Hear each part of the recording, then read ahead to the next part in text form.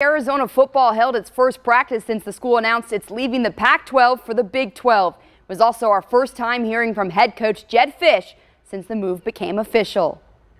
I think it's what was needed at the time. Head coach Jedd Fisch calling Arizona's move to the Big 12 bittersweet but necessary. Clearly, we all love being in the Pac-12 and, playing the schools on the West Coast, but as the schools on the West Coast were no longer in the Pac-12, it made things more difficult and challenging. Fisch excited for the new challenge of playing Big 12 football against teams like TCU, which played for a national championship last season. You're talking about programs that have been really where we all strive to be, which is the college football playoffs. The move also a chance for the U of A to gain national exposure, something the program has gotten quite familiar with lately. More people on the East Coast heard about Arizona over the course of the last 2 weeks than they have in a very long time.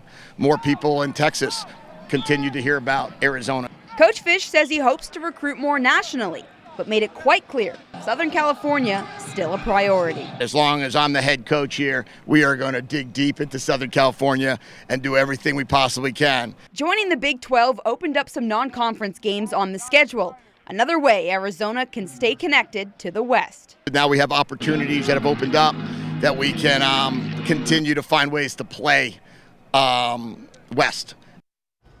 Now that Arizona knows where it's playing in 2024 and beyond, Coach Fisch says the Wildcats can focus on the 2023 season, their final in the Pac-12.